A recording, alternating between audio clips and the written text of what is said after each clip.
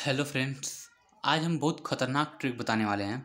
जैसे दो दो नंबर का मल्टीप्लाई करने का ट्रिक। जैसे मान लीजिए आपके पास कोई नंबर है, यहाँ पे 12 × 13 है। इसको आप मात्र 2 सेकंड में कैसे सॉल्व कर सकते हैं। यहाँ पे देखिए, यहाँ पे जो हमको हमारा दूसरा नंबर है वह 13 है, और यहाँ पे जो इसका जो पहला डिजिट है वह 2 है। यानी कि 13 में हमको 2 जोड़ देना है, यानी कि 13 और 2 15।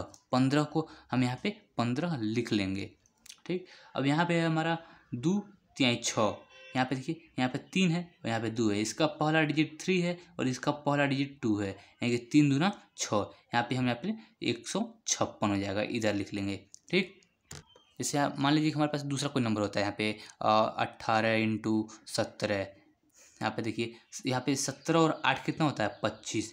25 को हम यहाँ पे लिख देंगे 25, और 7 है और 8 है, तो 8 सते 56। 56 को हम 5 यहाँ पे लिखेंगे और 6 यहाँ पे लिखेंगे। हमारा बस 3 डिजिट का ही रहता है यहाँ पे, तो यहाँ पे 5 कैरी हो जाएगा और 6 यहाँ पे लिख लेंगे। यानी कि यहाँ पे 6 लिख लेंगे, और 5 और 5 10 होता है। 10 को 2 और हाथ में कैरी बचा 1, और 2 में एक कैरी जोड़ देंगे तो हमारा हो जाएगा 306। यानी कि इसका जो हमारा आंसर होगा 306 होगा। बहुत कम समय में हम कर सकते हैं इसमें। और हमारे पास और भी ट्रिक है, देखिए यहाँ पे। जैसे मान लीजिए आपका 12 × 18 है यहाँ पे, तो 18 और 2 20 हो जाएगा।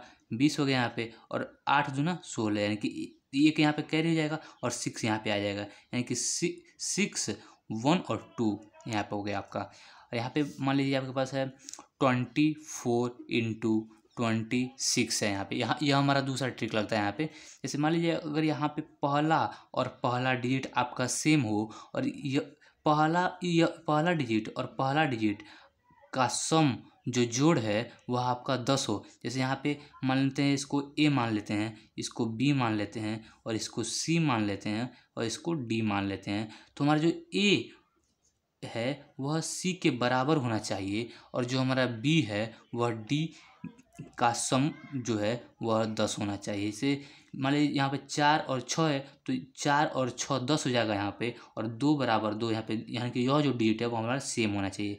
तो हम कैसे करते हैं इसको, यहाँ पे जो पहला डिजिट है यहाँ पे, और यहाँ पे जो पहला डिजिट, इसका मल्टीप्लाई कर देते हैं, यानी कि 6 × 4, 6 चौको 24। 24 को 24 यहाँ पे लिख लेंगे। अब यहाँ पे बचा हमारा 2, यहाँ पे भी 2 है, तो इसमें एक बढ़ा के हम गुणा कर देते हैं। जैसे 2 है तो हम 3 से गुणा कर देंगे, 2 का 3 से गुणा करेंगे, 2 तिहाई 6, यहाँ पे 6 लिख देंगे। तो मान लीजिए हमारे पास 54 × 56 है यहाँ पे, तो हम क्या करेंगे, यहाँ पे 6 चौको 24, 24 लिख लेंगे।